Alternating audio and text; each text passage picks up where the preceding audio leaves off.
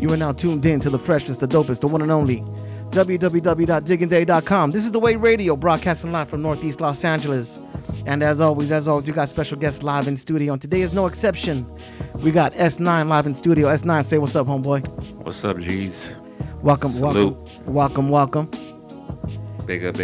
Thanks for having me. It's a pleasure. No doubt, brother. Thank you. The pleasure's all ours. Yes, sir. So, you're going to be the first DJ for the year, starting it off right here. This is The Way snap. Radio. Like that? Blessing us with not only an interview, but we will have the DJ set available online for everyone that wants to check it out. Please do. For those that want to know, give us a little introduction of who is S9. Ooh, that's a loaded question. Okay, let me simplify that. S9 is an individual who is 100% enthralled with hip-hop to the point where it's an obsession. And I've been like this since I was a kid. Big up to my older brother who introduced me to hip-hop through taking me to the theater to go see Crush Groove. Oh, word. Then after that, it was a rap. After that, I was addicted to it. For him, it was a fad, but for me, it was like, that's just stuck in my brain and stayed in my brain, and I just didn't look back after that. So Nice. So let's break it down, brother. You are a man that plays many hats. Yes, sir. Within the culture, man. Mm-hmm. Let's touch base on the first one. You're a DJ. Talk about that. Yeah, I started, before I DJ'd, I tried to b-boy, but that was a failed career. Shit, why? What happened? I wasn't coordinated enough. Shit, it happens. It was like, I was like, that ain't for me. Plus, my body hurts too much. Which led into, I always loved music. So music has always been a part of my life from my family. My grandmother was a singer in Mexico City, and my father always had music playing in the house. So Nice. after the failed b-boy career, it just was like, well, music makes more sense. Plus, I always did art. I love cartoons and art, so it was a natural progression for me to be let me DJ and then let it lead into everything after I learned what hip-hop was. So you said did you get the DJing from seeing Crush Groove, or was it just something that always enticed you? No, it was just hip-hop in general. The DJing came later on in my life when I first saw this gentleman. And so I'm from Merced, California. I was born in Mexico City, came to Los Angeles. My family moved up north to be further away from the border because at that time we were undocumented. Okay. And fast forward to me being in junior high and all that, and I was a latchkey kid during the Reaganomic crack era. There was this dope dude in Merced County called Kid Mix, right? And he was one of the first people that I ever saw like he could cut. Really? To this point, I think back. I haven't talked to him in a long time, but man, that guy was nice with it. He could do doubles. He could cut it up. He'd mix the records properly. Like, it was like the shit you want to hear. Yeah. The shit you would hear on Wake Up Show or like mix shows in New York. He did it, but he was local and nobody knew about him. But nobody appreciated him because, you know what I mean? It's California, the Central Valley, and people just, unfortunately, where I'm from, for as much as I love my area, they don't completely get it. A lot of that stuff is out of their reach. Yeah. So he was on some shit back in the day. Nice. So yeah, I agree with you on that. If it's not LA, San Francisco, San Jose, Exactly. Oakland, if it's not those areas, San Diego, it's kind of like you really gotta push yourself to get out there and get known or get seen. I mean, yeah, you do. That's what I'm doing now. That's why I call myself the 40-year-old veterano rookie. I'm like the veterano rookie because it took 40-something years of my life for it to all make sense and really put to use what it is that I was doing all up until this point now. Word, okay. Word. And then when DJing, you got it from, I'm sorry, what was his name again? DJ Kid? Kid Mix. Kid Mix. But that was the introduction. There's people that actually mentored me. Word up. And my mentor was Chilzo, he's still DJing, and big up my dude Chilzo. He's on Twitch. Make sure you follow him, DJ Chilzo. And then my dude El Sun, the Midnight Sun. He was the first person to be a DJ producer. He had so my dude Chilzo, he was the first person to also introduce me to like the EPS before the ASR 10. Word. And then my dude Elson had like an MPC, but they were all both DJs, and they would always they would let me bug them. Yeah. They would let me bug the fuck out of them all the time because I don't know what it was. And maybe they were like, man, this kid really wants it. Like, I don't know what it is about this kid, but so they'd let me stick around. Nice. They were older than me. When did you start? When you got into DJing? When did you start buying vinyl? Well, you know what's funny is I started buying vinyl before I had turntables and Really? mixer. Yeah, so probably the end of 96, beginning of 97, and all the way up until 98, I think, is when I actually had my own turntables. Before that, I would just go to my homeboy's house or borrow somebody's decks to practice. Nice. What were you buying back in those days, man? Ah, man, the same shit I'm buying now. Fucking hip-hop shit, man. I didn't, you know what I mean? I'm gonna be straight up. Like, I know a lot of people pussyfoot around this shit, and they let people or the industry or the culture on a popular level let them dictate what they say they like. Yeah. I didn't get into this for anything else but to make hip-hop shit. Nice. It's the reality of it. If I do something else, that's cool. If not, not. But, like, hip-hop is what I want to do. I've always wanted to do it. This is all I've ever wanted to do. This is all I care about. Do I appreciate all other forms of music? No doubt. Hip-hop's taught me that because hip-hop encompasses all forms of music. You don't have another music that encompasses music from all genres like hip-hop does. So for me, it was like a no-brainer. And I didn't get into this to do anything else but hip-hop. Nice. So.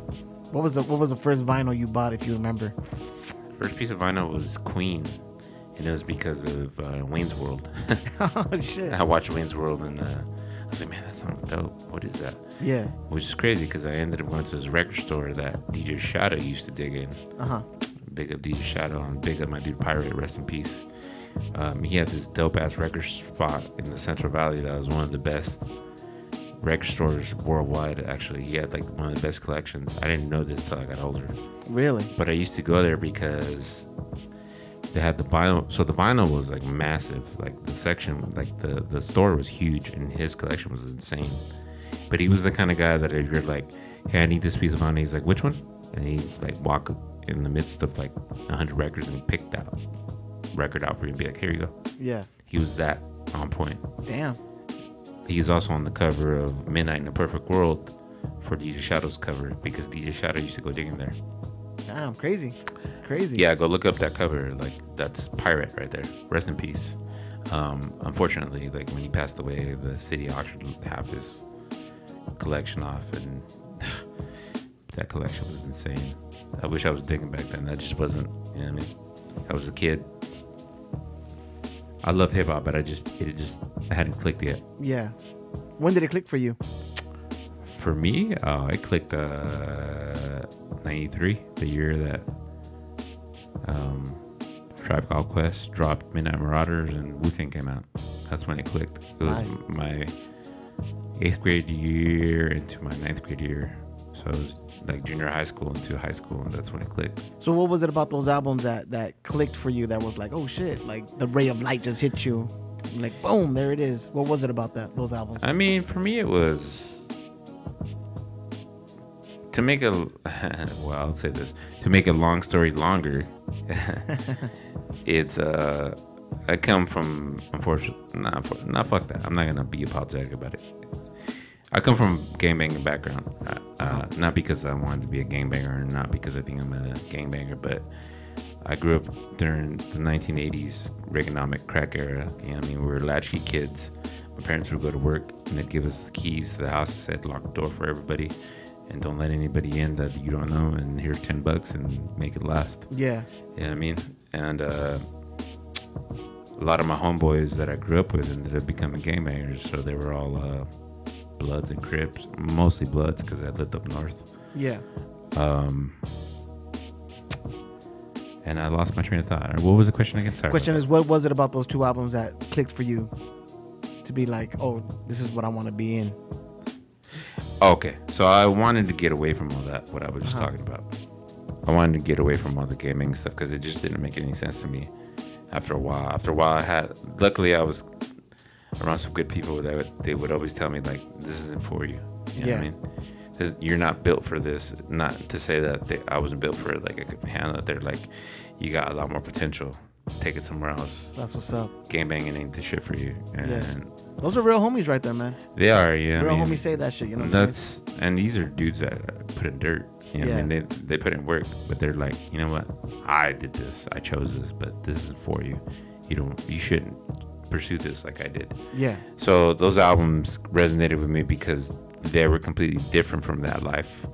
I mean, they were East Coast. They were gangster with, like, the Wu-Tang stuff was a lot more relatable as far as gang shit because I grew up with it. Yeah. But Tribe Called Quest aligned more with my spiritual take on life and, like, seeing the light and positive of things. So it was a dope marriage of, like, but at the end of the day, it was all hip-hop. Yeah. Yeah, I mean, it was just something different. I grew up with wanting just gang bang and G-funk and shit, and all of a sudden you just had these Grammy-ass drums and samples, and it was just, this articulation was dope as fuck, and it was like, I wasn't used to it, so it was just like, I was enthralled by it. Damn, that's what's up. And it took me back to a place where I was like, now I remember Chris Groove. Yeah. That's what they were talking about in that movie. So it all tied in eventually. You know what I mean, even with my gaming background, which I wasn't 100% about it.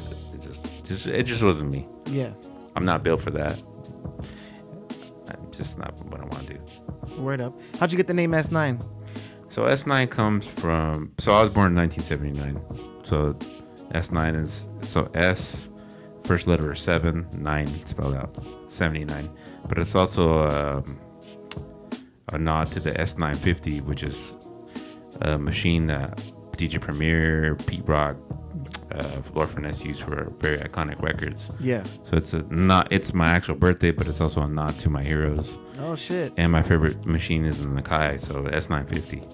Oh so shit. S9, yeah, it has nothing to do with the Pioneer mixer, which kind of like, I had that name like 10 years before that mixer, and now all I hear is, like the mixer?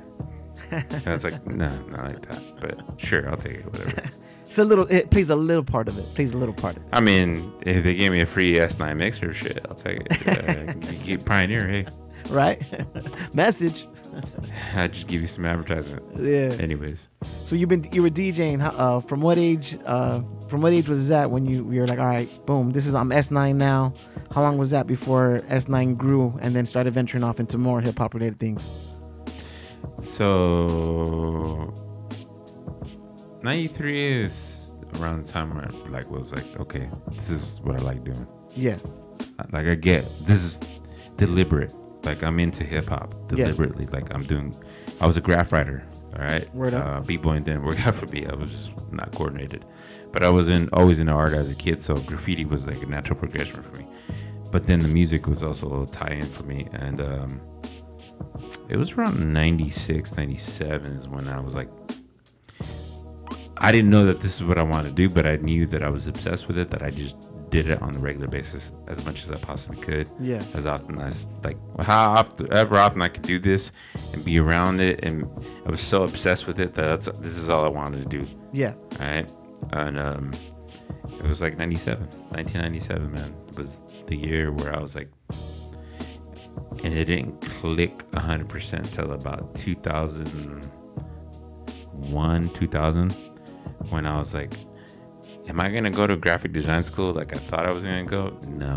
I was like, is there anything with music? And then there was an audio engineering school, so I was like, that's what I'm gonna do. I'm gonna go to engineering school. And I went to Arizona. And it just, from there, I never looked back. So for audio engineering, you're getting involved in the production side of it.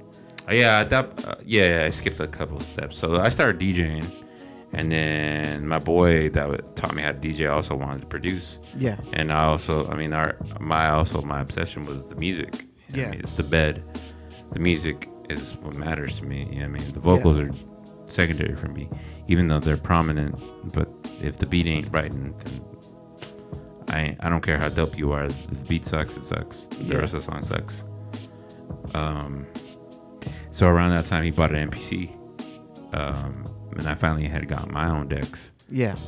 And he bought an MPC, and then around the time we just kind of learned together. We would take turns reading the manual while he was on, and vice versa. I'd take a break, and I'd jump on the machine, and vice versa, and then we learned the machine like that. We learned Nice. the MPC 2000. Did you guys go by? Did you guys go by a name as a group or anything like that? Or you guys were just fucking just Nah, learning we were it, just playing with it, seeing what you guys. We didn't could do? even know it was. I mean, at that point, we didn't even know that this could be a career. Yeah. It was more of like, we love doing this, so that I guess that's what we do. You know what I mean? Yeah. It really wasn't that we had an idea like, oh, we're gonna make beats to sell shit. It was just like, yeah, why not do this if you love this? Yeah. You know what I mean? So then you're going to school. And then after that, I ended up going to school for audio engineering, because prior to me going to school, we had been on the MPC learning a lot of stuff. Then we met an MC, and he brought us actually out here. Really? His name is Hassan, and we had so my dude would produce the beats. I did at that point I wasn't 100% sure that I was producing. So my dude would do the beats. His name's Elson, and the rapper was Hassan. And I used to go by Kai One, which I don't know how I got that name, but the homies named me that. So I was a DJ, and around the time I was started kind of feeling like, man, I don't want to just do the cuts. Yeah. But nonetheless, my dude Hassan had been established because he had been already pushing. He was older than us, so he had already been pushing in here in LA trying to do stuff. So he knew like Newmark and all these people at Correct Records. So he knew like all these people in the industry and shit. And he brought us out here to record. That was my first experience ever doing something. So when I was talking about like, this is not what I want, I knew what I wanted to do. That was the first time that he actually took us and showed me that this could be something that we could do for real. Word. He brought us to a spot called DEFCON 4, where Mum's the Word from. Yeah. He used to run the spot. Mum's the Word, big up the Mind Clouders. Mum's the Word. Yeah. 2Mex. He used to run the studio, and he let us record in there. Nice. We did 3 songs on ADAT of all things. Yeah. It's like, I don't know, young kids probably don't even know what the fucking ADAT is. It's basically a video cassette that records audio, and you just stack it. Yeah. And each video cassette has like 4 tracks a piece.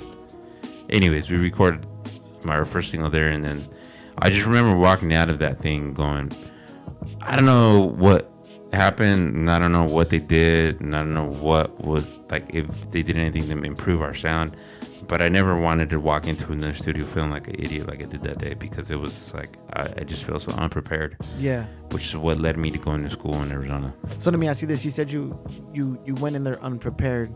What about the studio when you went in there were you unprepared for? I mean, just because I didn't know that this was going to be something serious that we did. Like, yeah, recording in the studio wasn't really a plan that we had. It was just a natural progression that happened. But my man Hassan already knew. He already had been at it for a while. You know what I mean? He already had been dabbling with fucking with people in the industry and doing all these things. And I didn't know that. You grew up in the valley, like the actual valley, like not like the valley in LA, but like the Central Valley. Central Valley, yeah. All that shit seems to us like foreign and so far out of reach that I just didn't get it. I didn't get what he was trying to do, but he was already doing it. Yeah.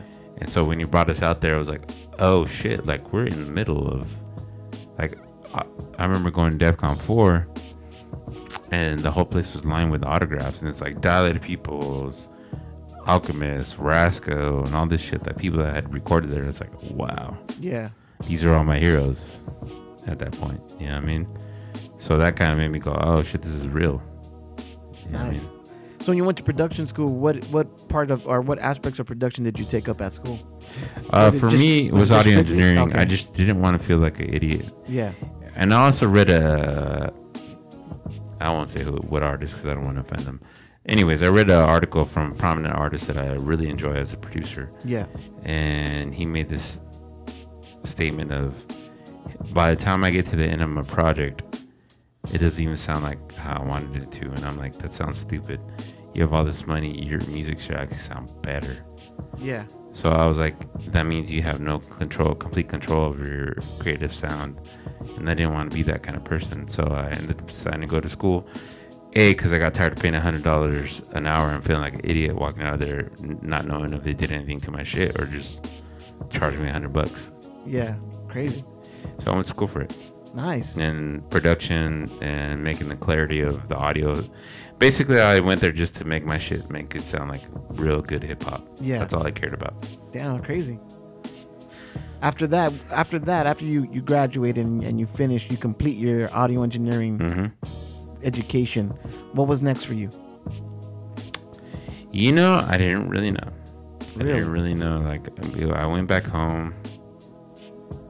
I think we did our internship a couple months after I graduated. I stayed in Arizona a little longer just because I didn't want to finish my internship. Yeah. And then we headed back. Me and my partner that was my roommate happened to be from my same town, so we headed back. And I didn't know what to do with it. It was just like, we did this. It was fun. It was amazing. And I quickly came to realize, like, whatever I went to do, this place is completely not ready for that. Yeah. And not set up for someone like me to win here, because it's so bumpkin and so backwards. Even though I love the place, yeah, it's a beautiful place. It just wasn't there yet. You know what I mean? Yeah. I should have been in a place like LA, but at the time, mature wise, I wouldn't have been ready, so it wouldn't have worked out anyways. Yeah. So, anyways, I moved back, and I just didn't know what I was gonna do. So I spent about a good 2 years just working regular 9 to 5s with a fucking degree and doing my music out of my bedroom and shooting demos out to every and any label I could send it to. Yeah. With or without their approval, and just looking at the back of CDs and being like, all right, I'm gonna send it to them. So maybe they like it. Yeah. That's it. Crazy. So when was the come to Jesus moment where everything kind of was like, all right, now I gotta I really gotta do this? I don't know that I ever. Well, I'll say this. Prior, you guys want to get into this for real? It's up to you, man. It's your interview, man. Whatever I'm you down. want to say. Go ahead. Okay. So fast forward to about last year, January 28th. So I spent my whole life doing music, pursuing it. I did my thing in Denver, connected with people like Rocka Irish Science, big up my dude Rocka, from Dollar Peoples, and a bunch of other people in the industry. Yeah. But to not make it get too complicated, fast forward to about January 28th. My mom passed away right before COVID, so I didn't handle that well emotionally. And then it led to me drinking a lot unnecessarily. I don't think there's anything wrong with drinking, but I medicated with alcohol. Yeah. Which is the worst combination. Yeah. You know what I mean? Especially if you're trying to do something important like music and really make it a career. Yeah. So that happened.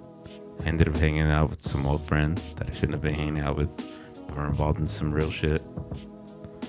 And basically my best friend stabbed me 9 times. No shit. I got stabbed 9 times in the abdomen. Lacerated liver, punctured lung, and a severed diaphragm. And my whole intestines completely diced up. Yeah. I spent a week in ICU and a month in the hospital, and then another 3 months recovering at home. Yeah. And here I am. So that was my Jesus. That was your come to Jesus where moment? you're like, everything you've done for 40 something years has been. It was like, you know what? I really look at it like this. It was like God. It was like, or whatever you perceive, because I don't really believe in religions. It's just I grew up Catholic, so I always relate to God because that's what I grew up with. But I don't subscribe to any religion. It was just a situation where it was like, I'm gonna gift you something beautiful if you're able to handle this fucked up situation of you being stabbed, almost dying, recovering. Let me see if you become bitter, keep going down the path that you've been going, or shit just doesn't work for you. Yeah. Or are you just gonna be like, relinquish all this unnecessary bullshit in your life and just be like, look, life is a gift. Heaven is on earth. It isn't after you're gone.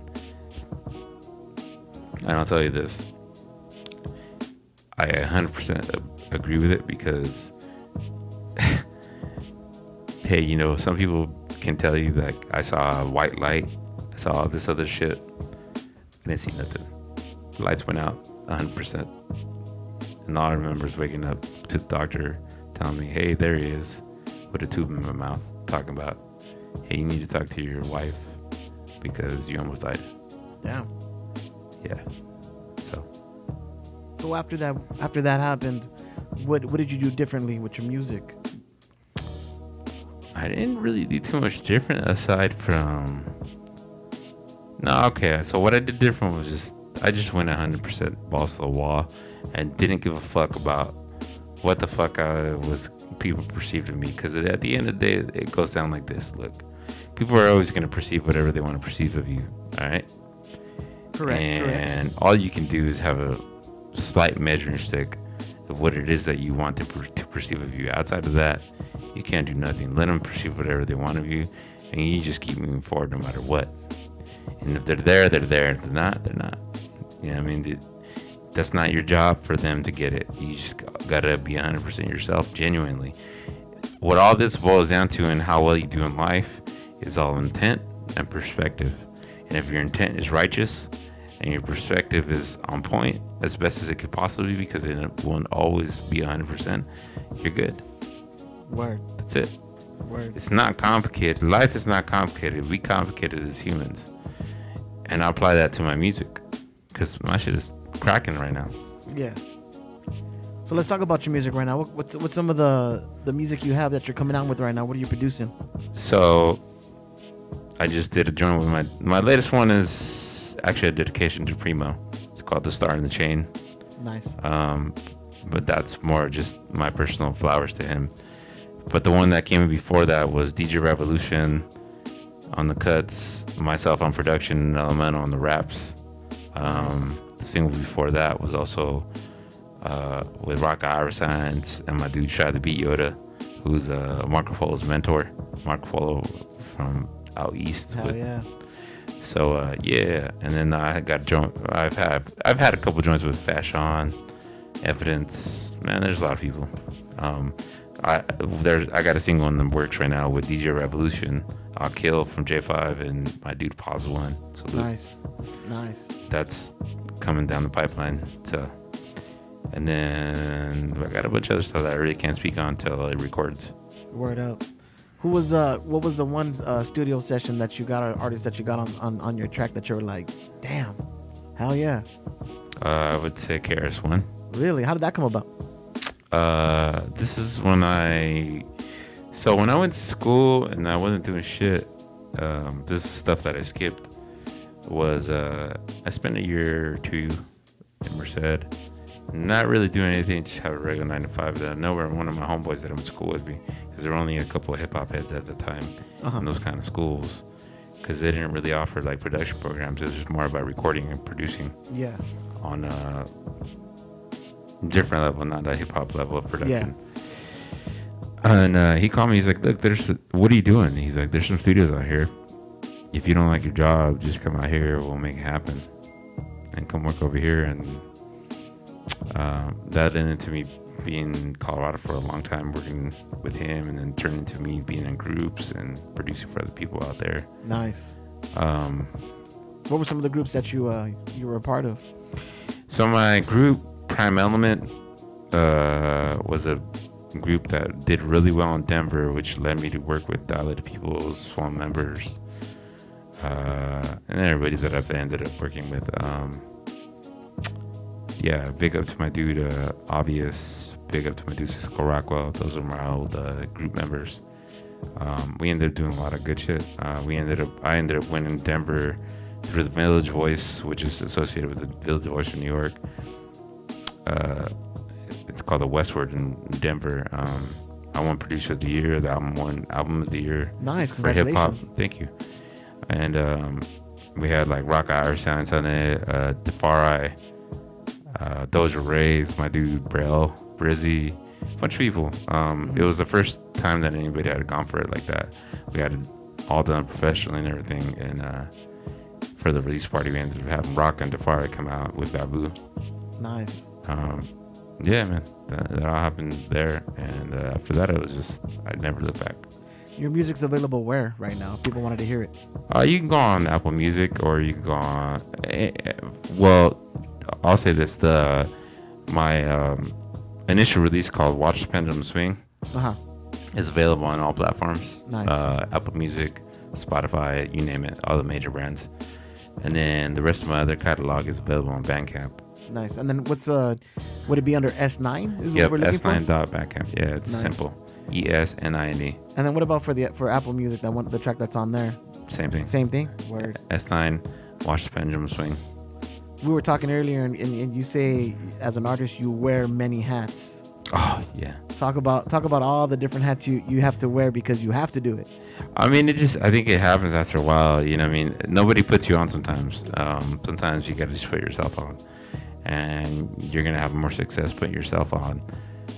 Luckily for me, I've always been an artistic person. So I do all the graphic design. I do the recording, obviously, because I'm in school. I do the production. I also have a clothing line. I do all my online. I'll do all the work online as well, and obviously the DJing as well.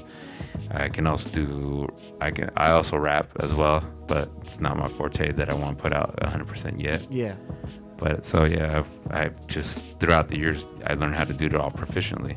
So I'm self-contained. I don't really need a label basically. Yeah. I'm a label's wet dream as far as like all I need is a distribution. Just let me be me. Yeah. Nice.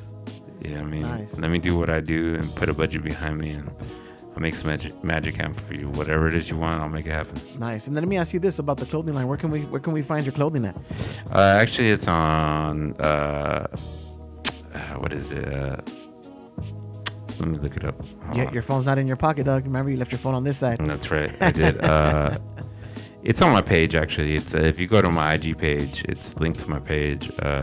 So you'll see all my designs and stuff. So I got a bunch of, obviously the logo, S9 logo, with the milk crate, and then but yeah, if you go to my IG page, S9 ESNINE, you'll see the link for my clothing line. And actually, this clothing line that so the clothing line company that I'm coming out recently with, aside from the stuff that I already have, so I decided to LLC it because it's doing well. It's going to be called La Bodega Entertainment. Nice. So it's going to encompass art, clothing lines, and everything. So, yeah. Nice. So it's all associated with the stuff that's linked to my IG page now. And the IG page is S9 underscore, or was underscore? No, it's just ES. ES9. Oh, ES9. And 90. That's why people never spell it right, because it's all one word. I should have made the fucking... I should have been smart about that, but it's all good. I don't care. That's all right, man. It's hip hop. It doesn't matter. Nobody ever gets names right. You know what I mean? I've heard Wu-Tang Clan being called Wang Tang Clan. You'll be surprised, bro.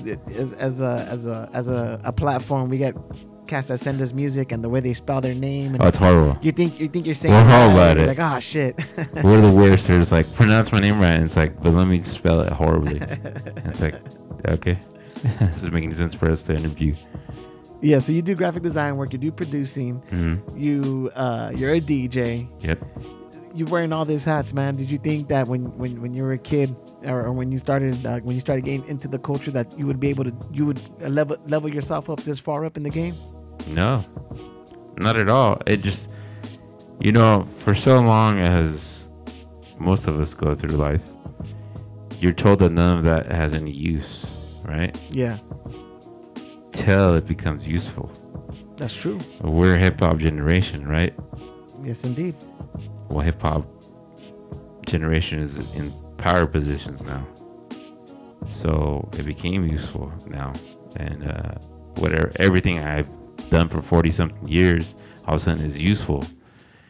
So I have no lack of use with anything that I want to do. Yeah. It's almost like carte blanche. Like, I can do. What do you want? You want art? You want T-shirts? You want music? What do you want? Yeah, I can do it. But because the people that are in charge now are from my generation, they understand it. So the doors become a lot easier to open. But it took 40-something years of our lives to kind of get there. You know what I mean? I feel you. Which I'm fine. Like, I don't give a fuck what age I'm at. Like, age ain't number. That's true. That's true. Right? And especially after what I went through with my almost near-death experience, like, I don't give a fuck. Yeah. I'm going for it 100% wherever I'm at in age. That's what's up. So. And then you also do have a Twitch show. Talk about that. It's a Slobber Knocker. Yes, it's a new Twitch show that I'm starting that I really want to curate 100%. It's called Slobber Knocker.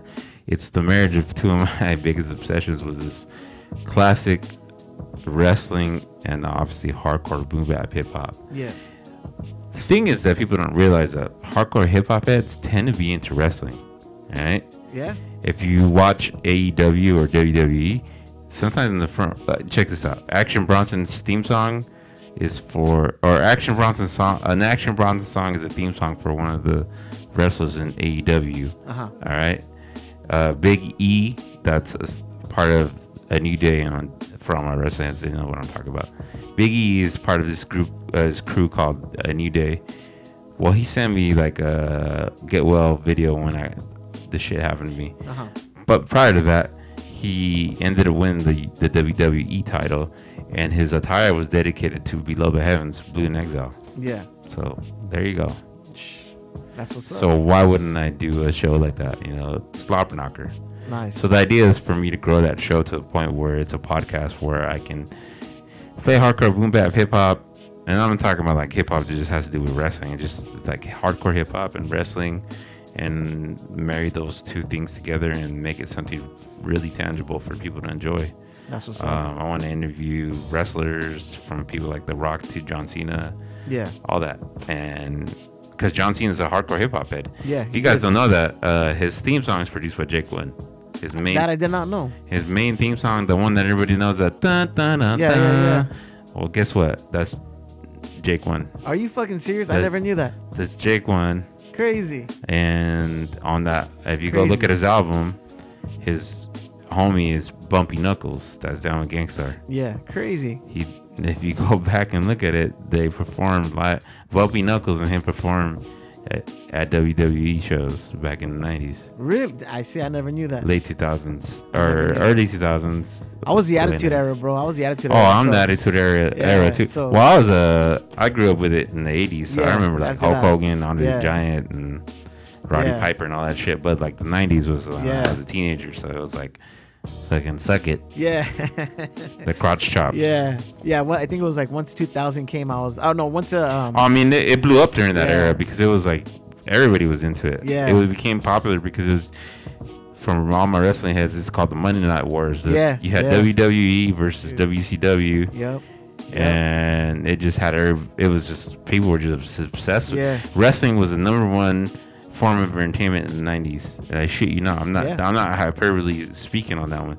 It was literally the number one. Their ratings have never been matched since then. I agree with you. They're like 9 point something, 10 point something ratings, which no one's ever gotten since then. Yeah. Or before. Yeah. And then they were doing better than Monday Night Football too for a while. Oh, they were killing Monday Night Football, which is why Vince McMahon wanted to do the XFL, because he was stomping the shit out of it. Yeah. And then that shit was goofy as fuck and it didn't work out.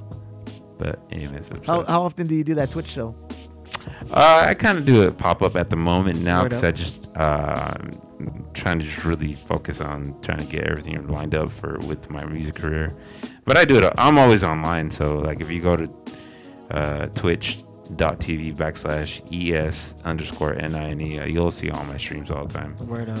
I'm always so for sure. The one that I do every week is called Thursday Night Throwdowns with my dude DJ Tense. Big up. That's my part of my DJ crew, the Crunk Brothers. Nice.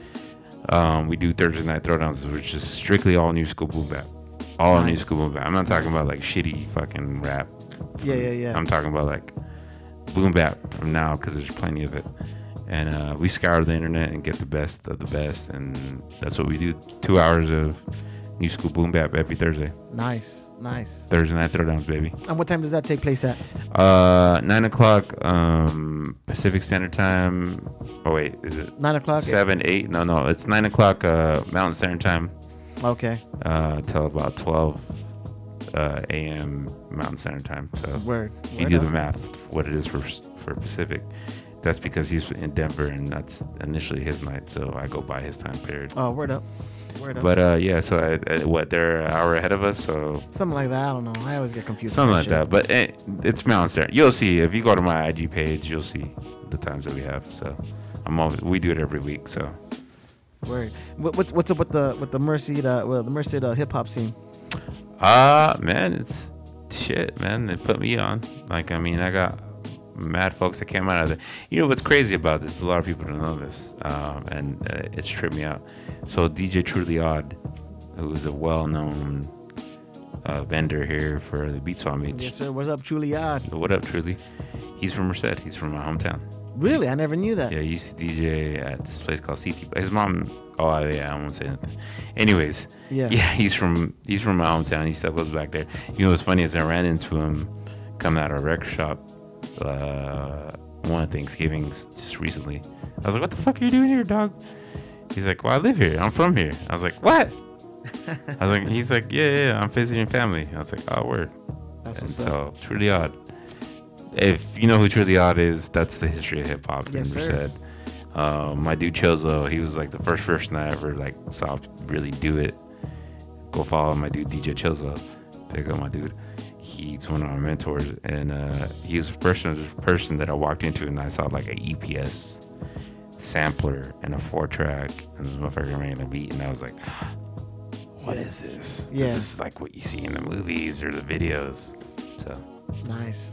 What do you have planned, or what are you curating right now as far as hip hop goes besides your music? What do you mean, like how? You involved in any like music, DJ scenes, any events? Oh yeah, like yeah. That? Oh, you're talking about events or things that are coming up? Yeah. Well, first of all, I'm doing this Sunday coming up. I'm doing the Beat Swap Meet. I'm doing an all vinyl set. So my G's. You guys sponsor it. Yes, sir. Los Angeles Record Fair. Yes, sir. Official, baby. That's actually where I met you guys. Yes, sir. I remember that. It was almost like clockwork. I talked to you guys once, and it was like I knew you guys forever. Right. So it's a no-brainer for me to do this. But I'm doing that. 27th, I'm doing 27th of this month. I'm also doing Bakersfield at this spot called Off the Rails. I'm doing a Pete Rock vs. Premiere night. Nice. And then I'm gonna come back up for the NAMM show. Nice.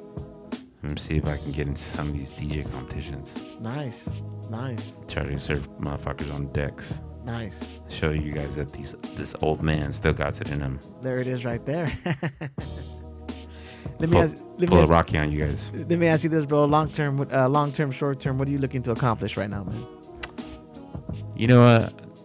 For me, having a lot of issues with this person named Kanye West, the best and simplest way is the way he answered what he wants to do. I just want to do dope shit. That's it. Word. I just want to do whatever is dope. I want to do that. Yeah. For however long I can do it, for as much as I can do it, wherever I can do it, that's all I want to do. Just do dope shit. Nice. Money or not, like the money always comes. Like this is where I tell people, like, focus on what you want to do, and the money will come. Yeah. But as long as you focus on it 100% genuinely, as long as your intent is right and you're not hurting anybody and you're not hurting yourself, shit cracks for you. Word up. So that's all I care about doing. Nice. Before we close out this interview and get your mix in, any shout outs, anything you want to close out with before we close out this episode? No doubt. Yeah. Big up to my dude Rock Science. Big up to my dude Silos, Chozo, all my Merced folks. Of course, my lady, Miss Patty Z. And all my hip hop heads, past, present, future, whatever, everybody that's been part of my career, no matter where I've been at. Thank you guys. That's because of you guys I'm still here. Nice. And then one more time, shout out all the Instagram handles, where they can find the music, where they can find the mixes, all that good stuff, brother. It's all under S9 ESNINE on Bandcamp, on IG, on Twitch it's ES_NINE, but it's still all S9. I kept it simple, and luckily enough, nobody had snatched up the name. So word up.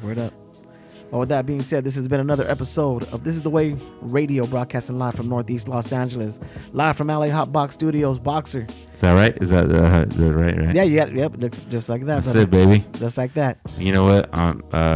So before we get off the line, no doubt. Go ahead. I'm gonna become a resident of you guys. I know you guys hate transplants, but LA has my heart. What can I tell you? Well, it's not about being a transplant, dog. It's just about being dope. So we'll see. That's all I care about. We'll That's see all I right care now. about. We'll see right now. We make no promises. We're gonna see. we're gonna learn then. If you good, we get the approval. If you're not, then you get the fuck out of here.